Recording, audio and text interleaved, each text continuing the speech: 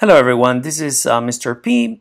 In this lesson we're going to look at sentence structure and sentence types. So we have 4 sentence types: simple, compound, complex, compound, complex. Compound, complex, we're going to look at them in another video. So let's start. By now you know that every sentence has a subject and a predicate, right? These are the elements of every sentence. Like, for example, Mary plays tennis, basic elements. So Mary is the subject, predicate plays tennis. You know that in the predicate, we start the predicate with a verb, like in this case, plays. Simple sentence. Well, a simple sentence has one sentence and one predicate. For example, we went to Hamilton yesterday. We is a pronoun, went is a verb, to Hamilton is a prepositional phrase. So we have we, simple subject, and went to Hamilton is a complete predicate, right? Because went is a verb right there. It's the past of to go. Now, we have Mary plays tennis, so one subject, one predicate. Simple, right? What happens if we have two? Like in this case, two subjects, Tom and Mary. That's a compound subject. What happens if we have two verbs, like play tennis and swim? So compound predicate, because we have two. So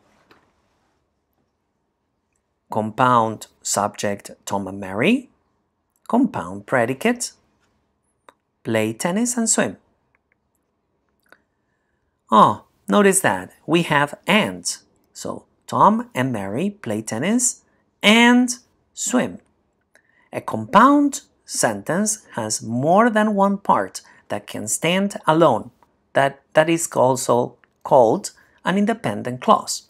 Independent clauses are connected by coordinating conjunctions, conjunctive verbs, or a semicolon.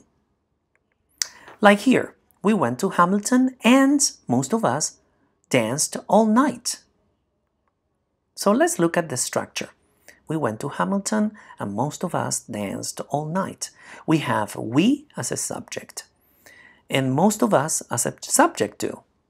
Then we have a verb, went, and danced is a verb. To Hamilton is a prepositional phrase, like I said. Then all night we have a modifying phrase. Coordinating conjunction and predicate, went to Hamilton and danced all night. They are both independent clauses connected with a coordinating conjunction, in this case, and. So, subject predicate connected with and, right? Yes, as simple as that. Like, for example, Tom swims and Mary plays tennis. Coordinating conjunctions, they are for, ands, nor, buts, or, yet, and so. Remember the acronym FANBOYS. F for, A for and, N for nor, B for buts, O for or, Y for yet, and S for so. Oh, don't forget the comma before the compound sentences. So Tom swims, comma, and Mary plays tennis. So don't forget to write a comma before a coordinating conjunction. In this case, and. Complex sentences. So a complex sentence has at least two parts, one that can stand alone and another one that cannot stand alone, obviously. The part that cannot stand alone is linked to the rest of the sentence by what? By a subordinating conjunction. For example, since my boyfriend and I wanted to have fun, we went to Hamilton yesterday.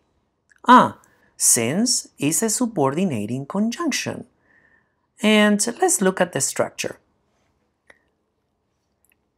since we wanted to have fun, that's a subordinating conjunction, since part that cannot stand alone because we have a subordinating conjunction. Subject we, predicate went to Hamilton yesterday. So you can see the part that cannot stand alone starts with a subordinating conjunction. The other one is called an independent clause, right? Because it can stand alone. The most common subordinating conjunctions are after, although, as, because, before, how, if, once, since, then, that, though, till, until, when, were, whether, and while. There are many others, okay? Like, for example, even though, that I'm going to give you right now an example. Bob is popular, even though he's shy. So we have an independent clause here, Bob is popular. Then dependent clause, because we start the dependent clause with a subordinating conjunction, even though. We can even say, even though Bob is shy, comma, so dependent clause, he's popular. Independent clause. So we said that subordinating conjunctions start a dependent clause. Now let's practice. Say if the following sentences are simple, compound, or complex. The bell rang. Bridget ran the first part of the race and Tara biked the second part. He stands at the bottom of the cliff while the climber moves up the rock. The skier turned and jumped. You may pause the video. Now the answers. Number 1, simple. Number 2, compound. Number 2, complex. Number 4, simple. You got it right? Okay, let's try another one. Because Kayla has so much climbing experience, we asked her to lead our group. Number 2, you and I need piano lessons. Number 3, I planned to go to the hockey game, but I couldn't get tickets. Number 4, Dorothy likes whitewater rafting, but she also enjoys kayaking. So pause the video.